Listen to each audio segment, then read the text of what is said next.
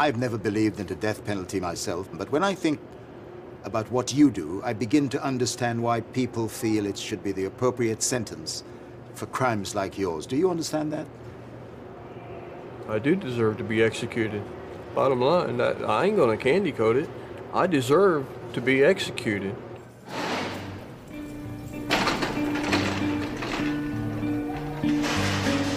About an hour's drive south of Chicago in the state of Indiana is one of America's oldest and most notorious maximum security prisons.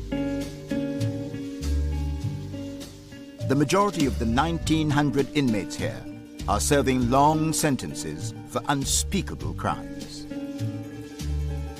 And when I came at you, I wasn't just going to stick you an inch. I was going to run something all the way through you. Camera crew on 200! 12 are due to be executed on the orders of the state. Hi. For 2 weeks, I was given privileged access to this dark and forbidding world. Stealing cookies as a 7-year-old boy in school, turned into a 20-year-old killing a cop, landing himself on death row. It went from stealing cookies to shooting a cop. Welcome to Indiana's state prison.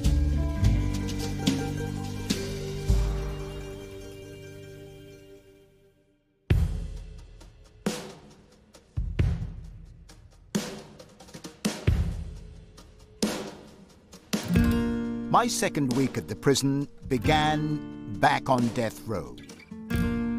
The 12 men here are locked in their cells for 23 hours a day. They're given a single hour's recreation. Taking his is Frederick Bear. His crime, the murder of a mother and her young daughter. Bear could be next on the list to be executed. Is this your exercise routine? Yeah, this is my recreation right now. You want down, Mama? And how's the cat? That's my girl, so... Looks particularly well fed. Always. What's your exercise routine? Well, it usually consists of the leg press machine or going outside or hitting the weights or sitting there calling somebody, your loved ones and your family on the telephone. You know, or you can just sit up there like I was doing and just writing a letter, writing my girl over in Germany, so. Is she in Germany doing what? She's in Germany probably right now getting ready to fix supper. So, her name is Susan, and she's a very beautiful person. It must be strange having a relationship when you're A, so far away, and when you are in the circumstances that you are. Ain't gonna sugarcoat it. Most of us probably won't get off death row. We'll be executed, or we'll die from our appeals running out of, you know, whatever health reasons or whatever. I hope maybe one day I might get off. But the reality and the truth of that, I probably won't. There's like 16 levels to death row appeals, from the start all the way to the finish. And that's not including clemency, asking the governor for, you know, please, grace. And which stage are you at? I'm on 13. I've been here 7 years. My appeals have been going since then, and I'm kind of rapid on mine. That's what tells me I don't know if I'll get off or not. It sounds from what you say and what you admit yourself that time is running out. Yeah, it is. It is. That's the reality of my situation. When your time runs out, you know, you're handcuffed and you're strapped down. They stick a needle in your arm and they kill you. It might sound cold, but that's the reality.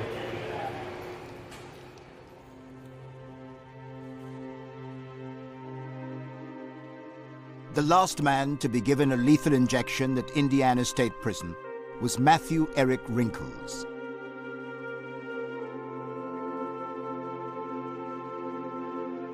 Convicted of killing his wife and 2 relatives, he spent 14 years on death row.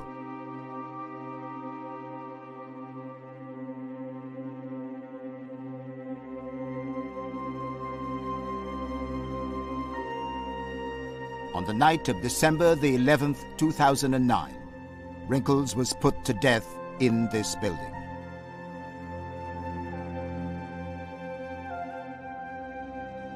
Superintendent Bill Wilson, who presides over all executions at Indiana State Prison, is taking me to its death chamber. So these are the steps which an inmate who is about to be executed would take into this area? Correct.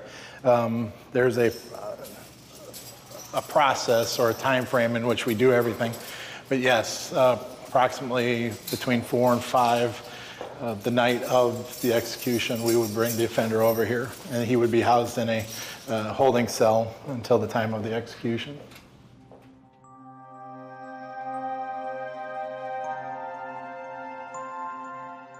As the appointed time for the execution draws nearer, the prisoner is kept under close observation. This is usually a very quiet time for the offender, though. Some make themselves preoccupied with television. Others just sit here and meditate and are very quiet for the last few hours. My job is one single event, and that's to put this man to death. That's very a surreal moment in time.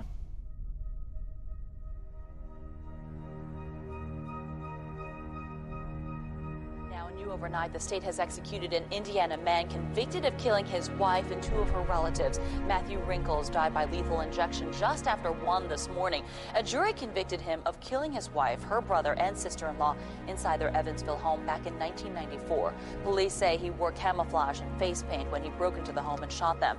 About a half dozen people stood outside the Indiana State Prison in Michigan City last night protesting this execution. He did not try to appeal or ask for clemency.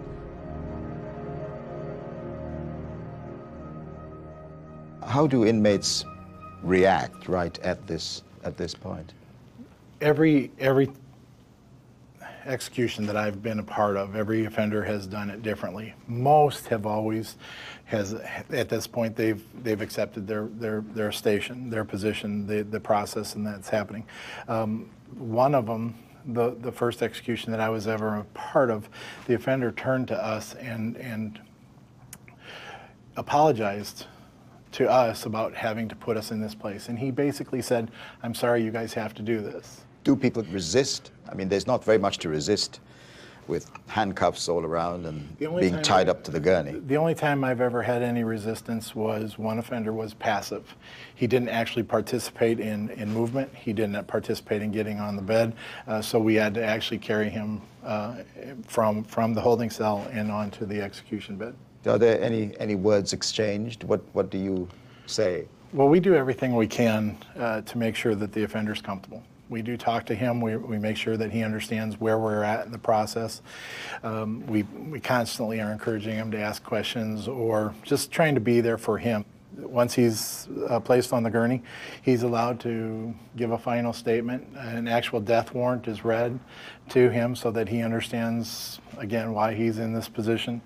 And at that point, then, we start the execution process.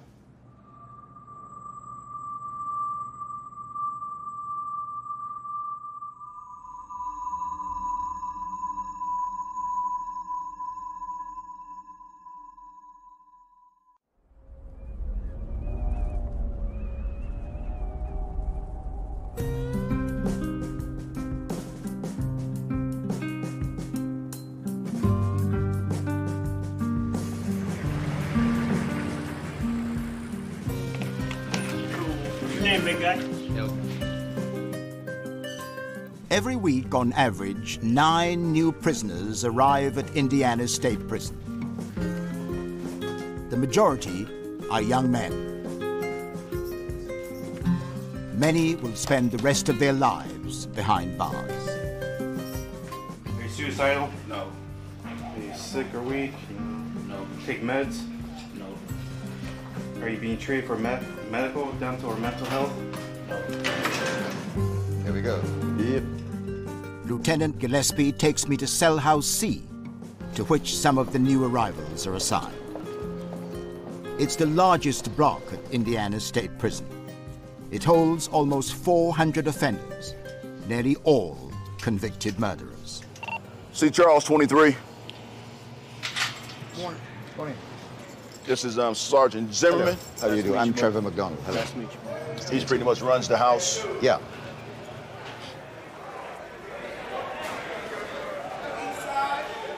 It's just after lunch, and the inmates are returning to their cells.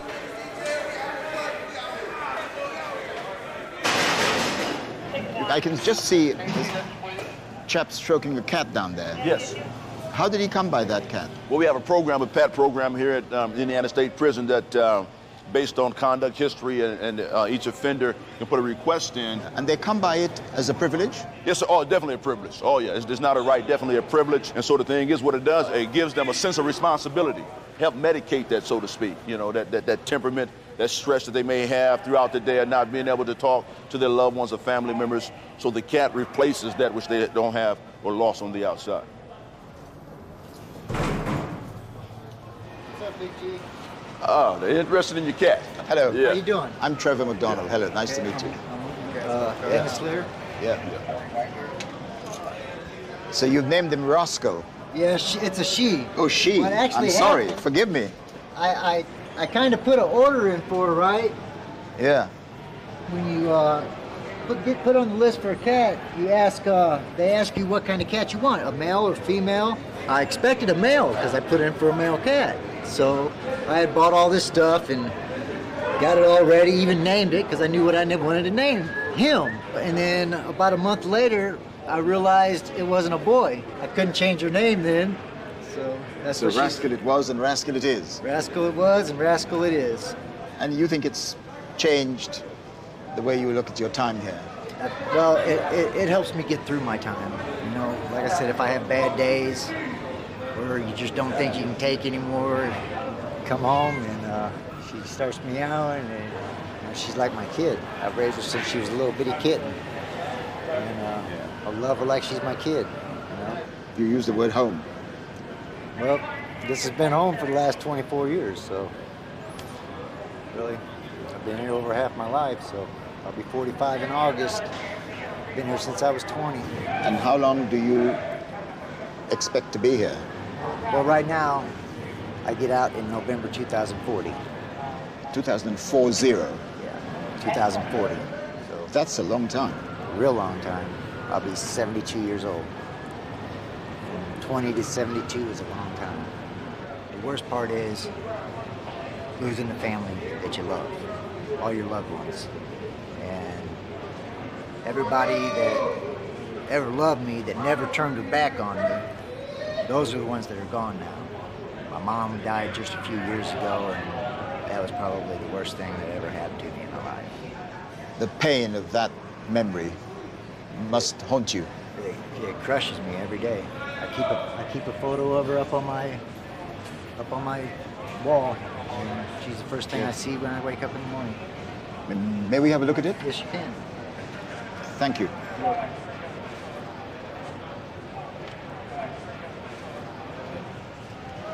This is my mother. That's your mother, This yes. is my mother, and this is a picture that she had sent me of a cross, and she wrote on the back, she says, "Put this on your wall where you can always see it. Love, Mom." And I keep that right there.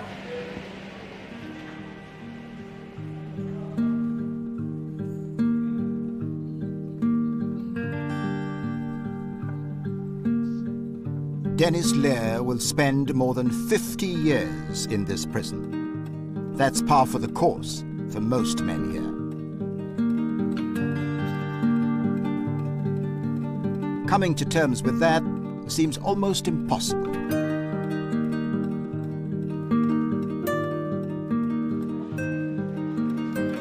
There must be people here who stand no chance of ever getting out. True.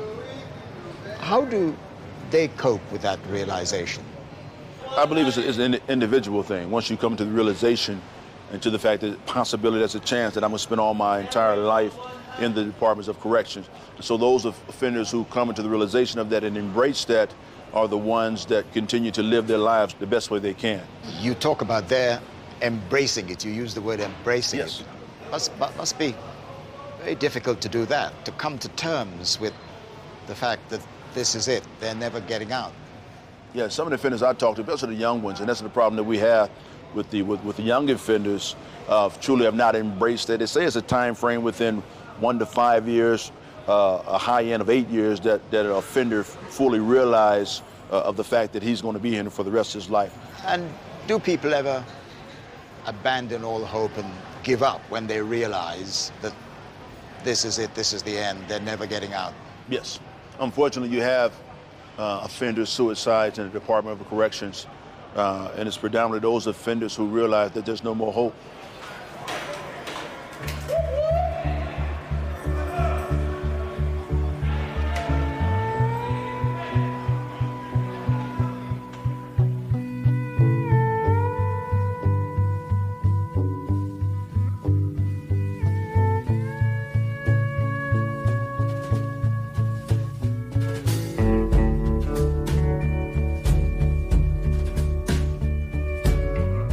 The closest any prisoner comes to life on the outside is the prison barbershop.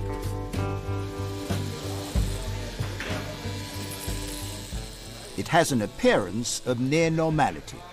Convicts who work in it are among the most trusted in the institution. John Sawatka is serving life with no possibility of release. Lieutenant Bowen, how long have you been coming here for your haircut? To John, I've been coming for about 7 years. He was living in my cell house, so when I came in, it was just kind of a normal face to see, so I sat down, and he's been cutting my hair ever since. John, is he a fussy person to have his hair cut or not? No, sir, he's not. The lieutenant is an ex-Marine, so he likes it high and tight. But I was kind of put in check by a certain person in his life that doesn't like it real high and tight.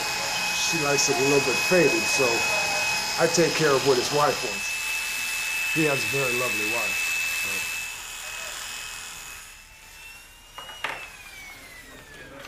So. Take care of it. You're welcome. Be careful. For 6 days a week, the barbershop is John Sawatka's world. It's his escape. At the end of his working day, the mundane reality of prison life is Dormitory F. And here we are. Yes, this is where I live. This is F dorm. Yes. Yeah, F dorm. You have your different weight machines and stuff like that. This is the west side. The west side? Yes, sir. Yes. This is my cube. And here we are. West 51. John, this is a privileged, relatively privileged part of this institution. Oh, yes, sir. But how do you find the fact that you have no privacy? I mean, you're living cheek by jowl here with everybody else. Oh, no, there's plenty of privacy. You have this wall here, and this wall here. That's plenty of privacy. But that's all you have? Yes, sir. That's enough.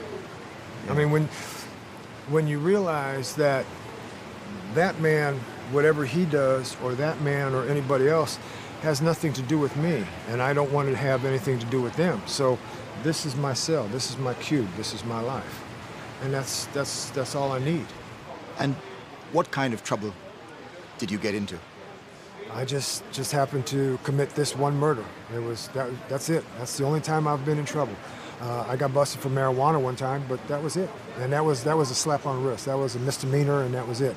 And then after that, I committed this murder, and I took the lives of 2 innocent people. That's all there is to it. I'm guilty. What were the circumstances, John, in which you took the lives of 2 innocent people? There was a gentleman that I grew up with, and he knew another guy. Well, being that I was a dope fiend, this man presented pictures of my mother, my father, and my brother. My mother in the yard with her chihuahuas, my father coming out of the ice machine, and my brother getting out of his car in our driveway. And he said, as easy as it is to take these pictures of your family, that's how easy it is to kill. I can kill these people. And that was my family. And I lost it. I don't know where I went, but I lost it. And he says, this is what I want done, and I took the lives of 2 people. When he said to you, this is what I want done, what did that mean? To take the lives of these 2 people, because he was trying to take over the tickets, the lottery tickets within Gary. And I didn't know any better. And when I thought he was a big time hoodlum. And I was scared. I was scared more for my family than I was my life. I take your point about being, worried about the lives of your own family, but you could have reported him to the police. I know, thought never came to my mind. Thought never came to my mind. I don't know why. I don't know why. So, John, what was the arrangement about taking the lives of 2 innocent people? What inducements did he offer? Did he offer to pay you? Yes, there was a pay, but it was minimal. I can't remember if it was $700 or $800. It was no money whatsoever. But I was just satisfied that nothing was going to happen to my family. That was the main thing. You were offered money. Yes. To kill. Yes. Yes, sir. Now, there's no excuse. Yes. I mean, it's what you did is what might be termed horrendous. A contract killing. I mean, you were paid to do it. Yes, sir. And I took the lives of 2 innocent people. Did you know these innocent people? No, sir. No, sir. And how did you kill them? They were stabbed to death. Wow. $700. Yes, sir.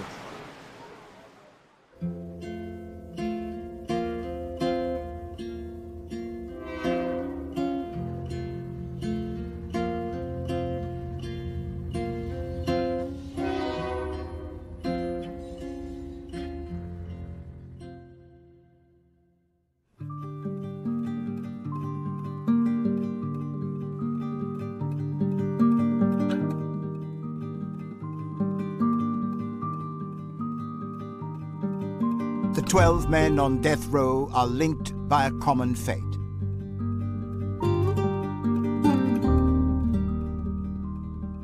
One day, they'll formally be told precisely when their lives will end.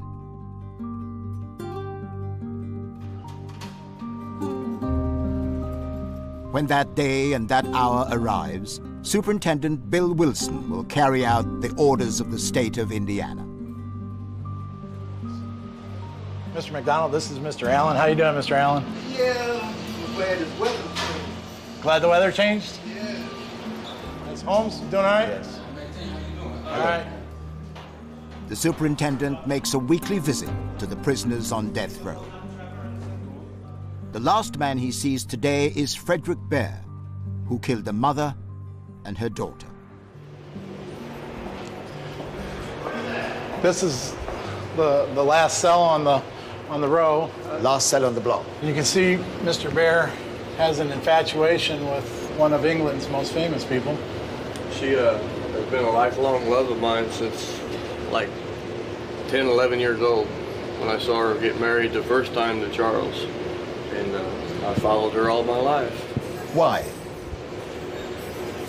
Because of her heart, what she represents. She's just one of those people like Mother Teresa, or Jesus for that matter, you know, it just makes an impact on it, on not only one part, but the whole part of the whole world. So that's my second love.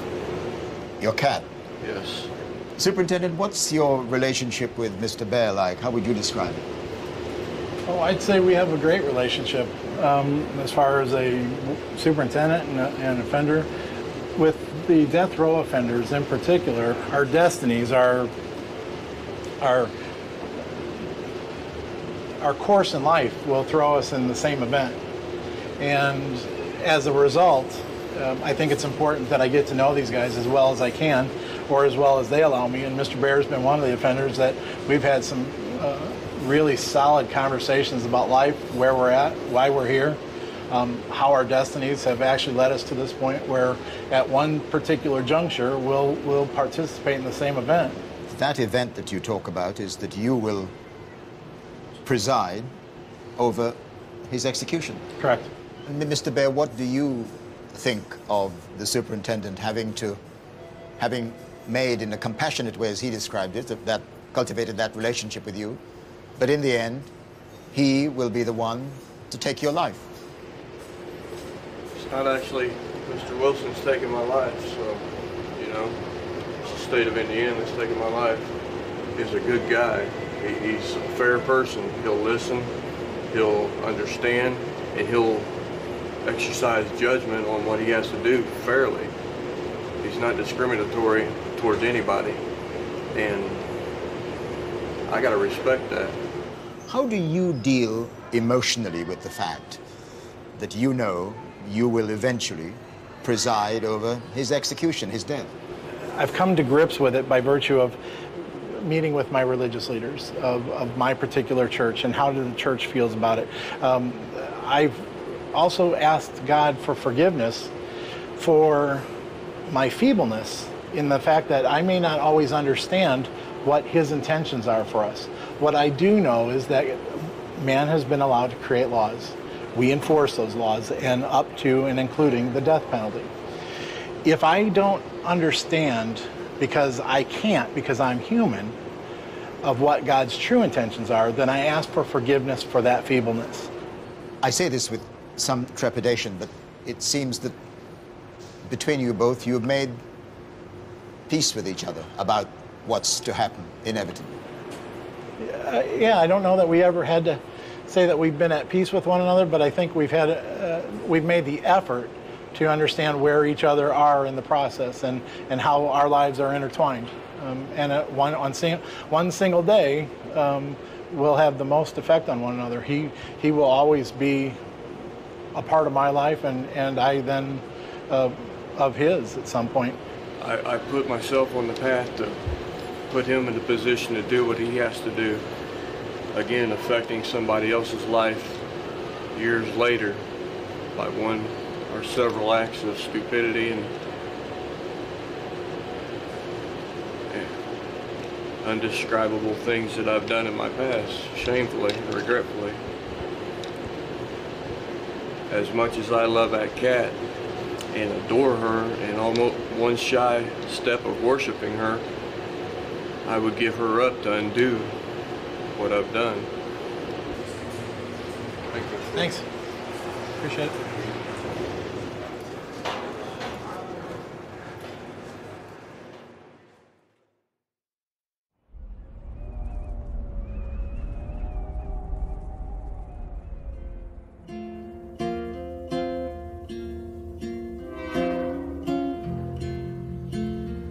I'd now spent almost 2 weeks at Indiana State Prison.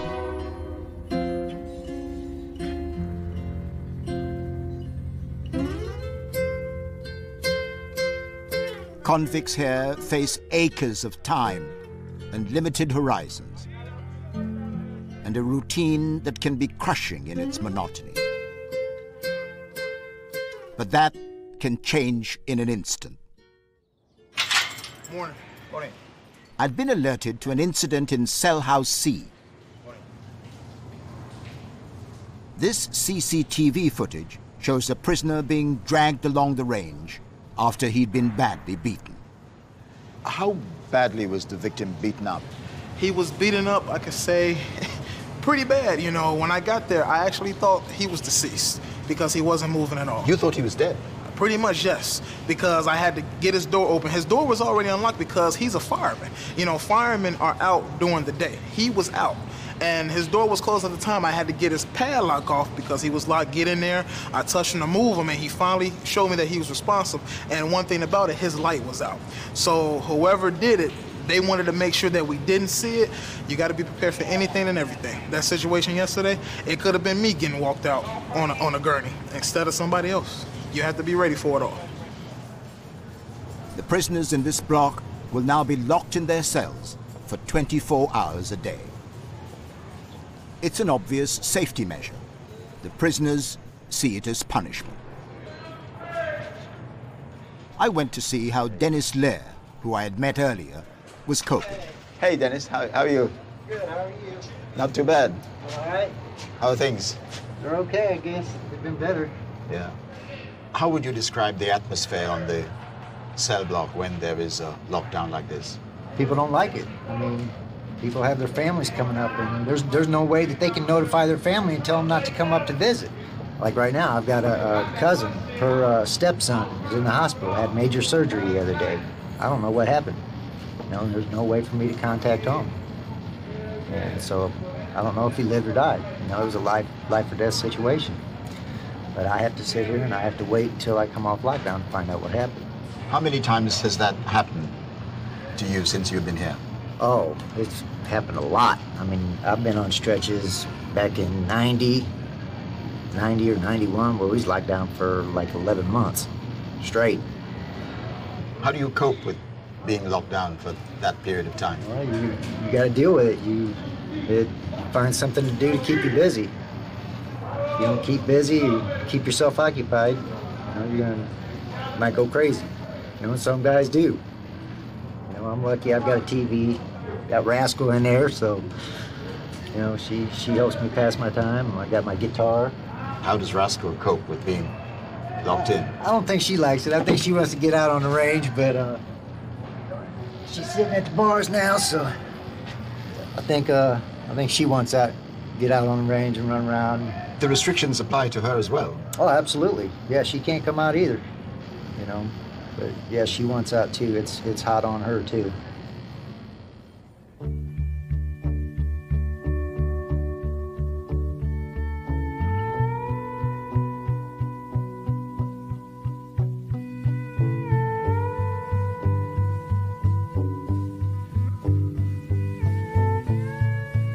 My time at this prison was coming to an end.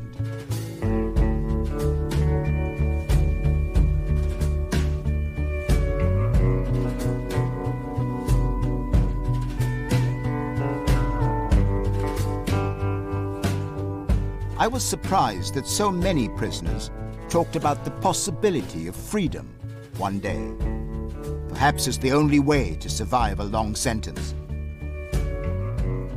even if freedom is an impossible dream. Before I left, I asked for one last meeting with Frederick Bear in his death row cell.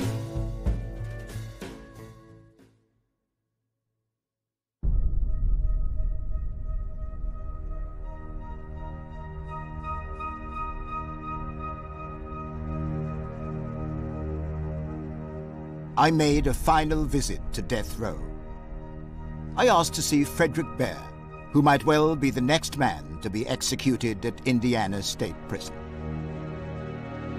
His crime still provokes outrage and disgust among the other killers here.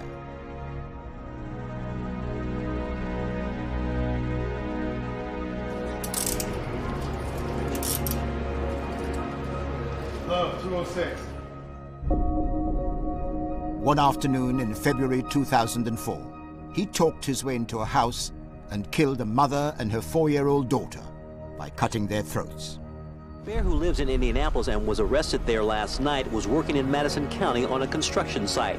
He says he got lost, and that's why he was near the Clark home. When he was arrested, he strenuously denied any involvement in the horrific crime. I'm not a violent person. I cry when a freaking butterfly gets hit on the windshield.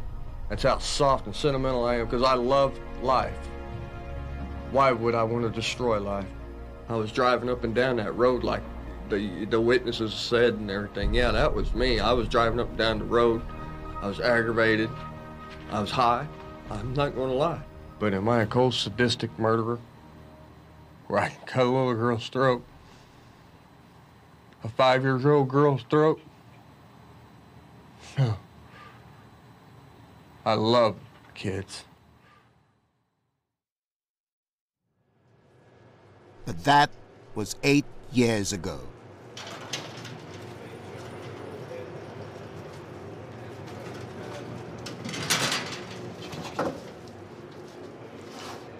Hello, Mr. Bear. Hey, how you doing? Hi, good. How are you doing? I'm all right. I wonder whether I could begin by asking you what you remember about your life growing up. It's a normal childhood. I mean, I was adopted by my dad, about 5 years old. Wonderful guy, you know. Didn't have to, but he loved us anyway. And he adopted me and my brother. And life was okay. It was rough. Didn't know as life went on that a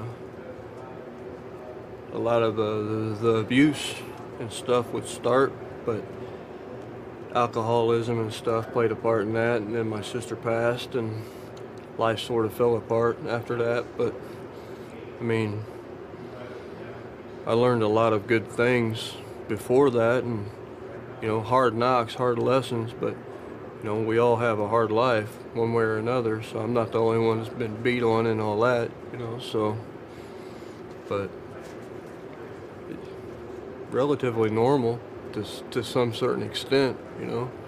Do you remember the first time you broke the law? Yeah, I was,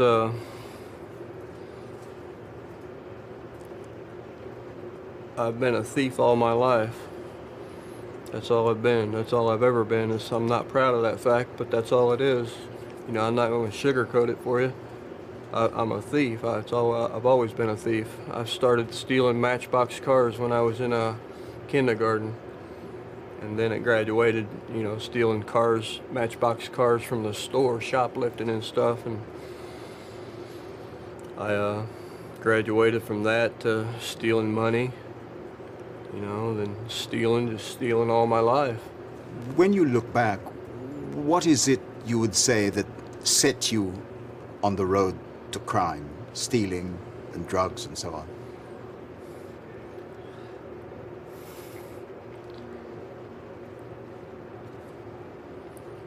That's a hard question.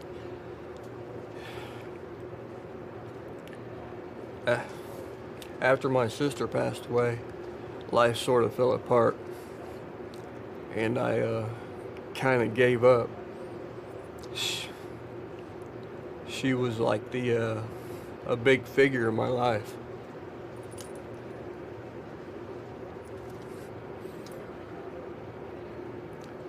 I sort of just gave up and I stopped caring because, you know, somebody as nice as she was could be done that way.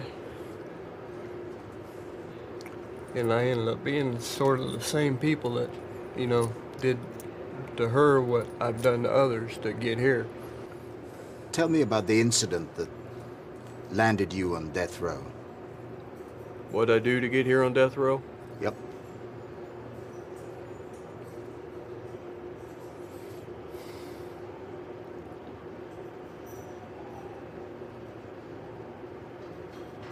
I broke in a house. I walked up and under the ruse of being lost, I walked in and I knocked on the door, asked to use the phone. If somebody, you know, if nobody answered the door, then I would break in the house. Nobody was home. So I knocked on the door and a little kid answered the door. And so my first thought was, could I use your phone? You know, throw it off.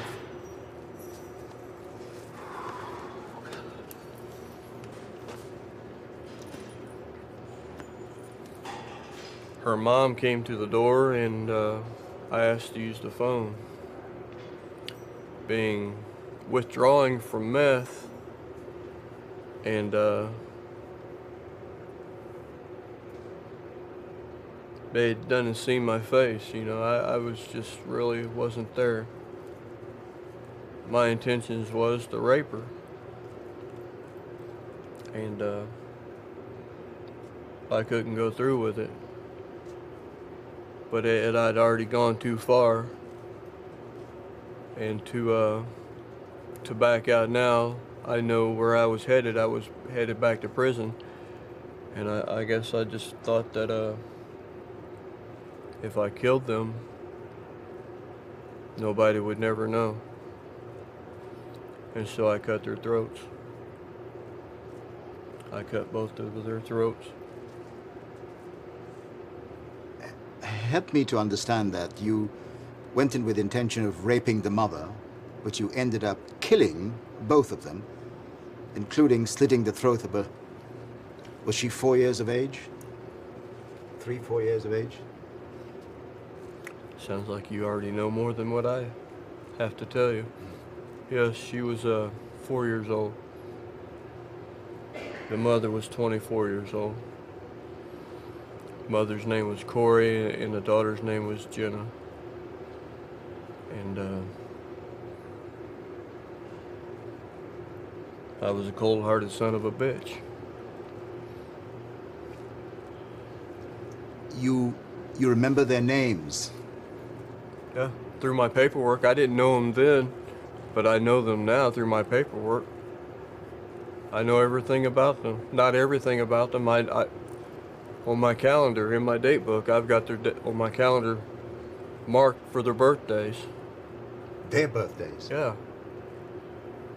I mean, they're a part of my life, and I'm a part of theirs, whether they like it or not. They didn't want me in their life. I intruded in their life. Yes, well, you're not a part of their lives because they have gone on. They've died. They've been killed. Right. I'm a part of their families' lives. I've killed a little kid.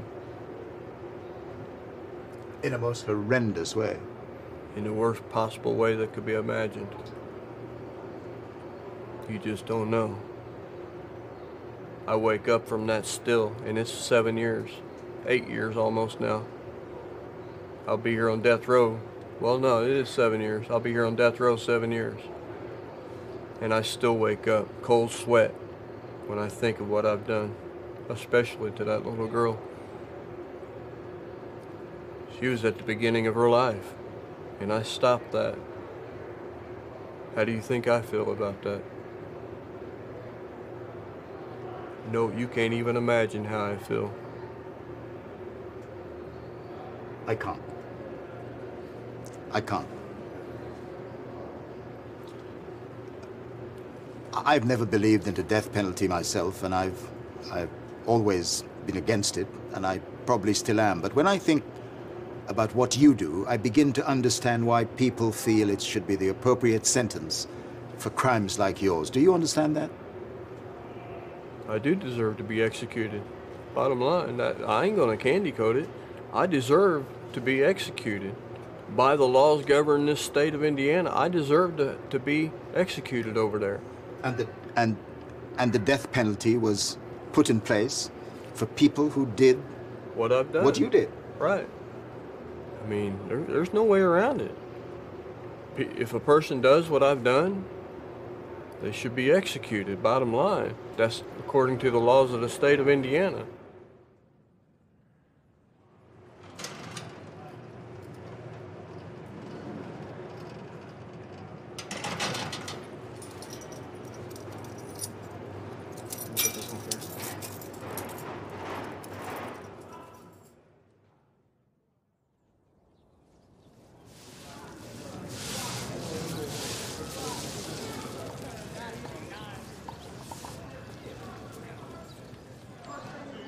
I eventually took my leave of Indiana State Prison and the 1,900 men confined within its walls. But the memory of what I saw and heard here will stay with me for the rest of my life.